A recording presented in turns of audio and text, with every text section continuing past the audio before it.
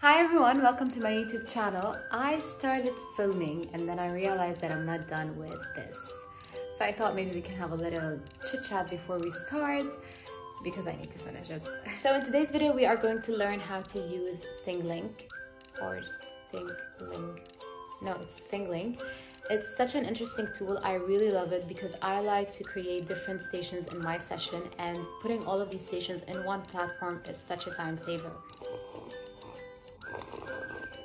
I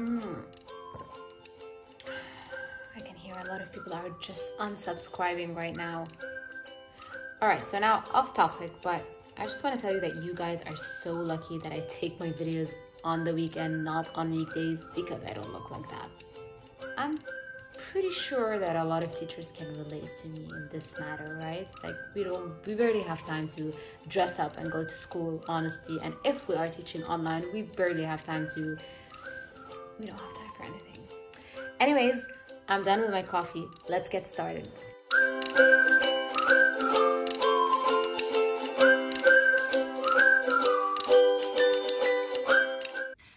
Welcome to my YouTube channel. This is Hala. As I said previously, today we are going to learn how to use Thinglink. I need a second to remember its name.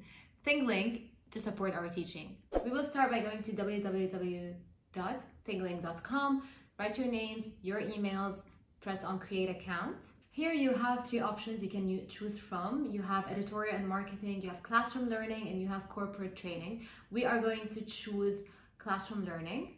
Did you guys notice that most of these online tools could be used for different purposes? It's not like you should only use them for education. So you non-educators, you can also watch my videos and benefit from them.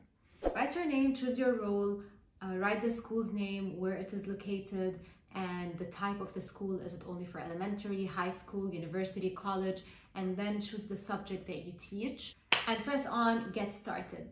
So now you're going to choose which type of interactive content you want to create. You have lots of options, as you can see.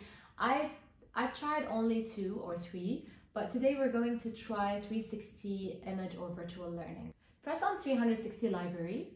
These are some not ready-made, these are some available images or 360 images that you can use. This is what I love about these tools, when they have something that you can build on. I'm not saying content.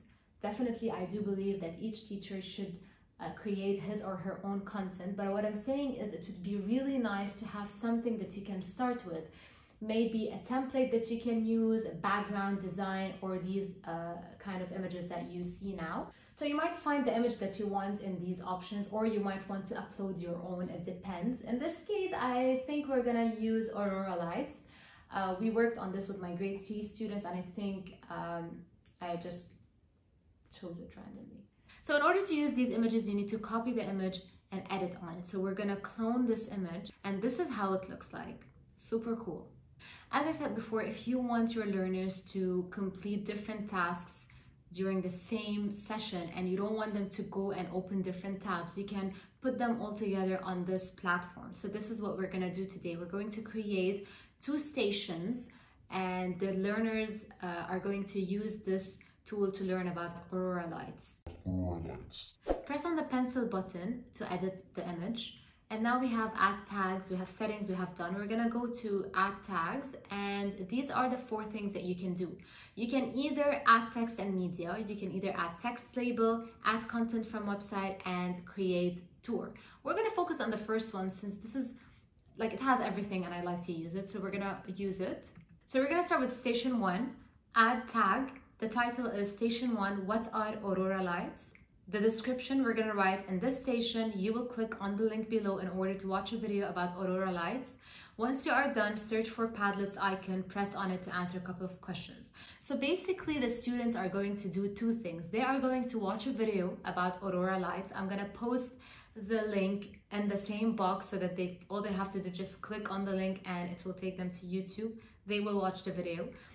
Later, they will find the icon on this image that has the name of Padlet, and all they have to do is press on it and it will take them to Padlet so that they can answer questions related to the video that they watched. Super easy and simple. All right, we're gonna write in the button text, click here to watch the video, because we need to make it very clear where they have to click, because you will end up having kids asking you, Miss, where do I have to click? Miss, where is the link? So I try to make it as clear as possible so that we won't get these kinds of questions. You can also add an image just to make it more visual.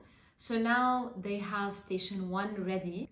We're gonna change the icon. I like these icons here because you have different options that you can use, and they can give you a hint what the activity will be about. So we're gonna choose the one that has a video image, so that they know that in this station they're gonna watch a video. We can change the color.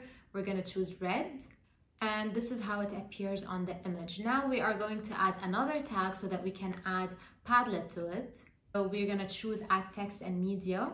The title is Padlet. The description is, after you are done watching the video, press on the link below in order to answer a couple of questions related to the video that you watched or related to aurora lights. So we're gonna go to Padlet to copy the link. Now, this is what I created. If you are interested to know how to use Padlet and you really wanna learn how to use it, you can visit the link up and you can watch the video that I created. It was actually my first video on YouTube, and it was like 3 weeks ago, I think. So watch it and learn how to use it. I'm not gonna talk about it here in depth because I already did that before. I'm gonna just tell you, I'm gonna read quickly the questions. What are aurora lights? How are they formed? How do these lights affect living things? Explain by providing examples. Have you ever seen or experienced actually here, there's something wrong. Natural phenomenon, not a natural phenomenon, around you. If yes, write about the experience. If no, which natural phenomenon would you like to explore and why? Again, I'm not focusing neither on the activity nor on the content. I'm just focusing on the tool that will help you facilitate your teaching. Copy the link, put it in the button URL, write the button text, click here to visit Padlet. We can add an image just to make it more visual. Now here, by the way, you can upload icon that has the Padlet logo so that they can actually see Padlet on the screen. They press on it and it will take them to Padlet. However, I wasn't able to do that honestly because the picture has to be very, very small, and I'm not gonna waste time on this. So I decided to choose a random icon that shows somehow that this is a picture that you're gonna see and you're gonna click on it and visit Padlet. Doesn't really make sense, but it's fine. You can place it wherever you want. You can drag it 360 degrees. We are going to create our second station now. The learners are going to read an article and complete the thinking routine. Very simple and easy. Every time I create a video, I say this is simple, this is easy, very simple, very easy. I make it look like as if education is super simple and easy. It is not.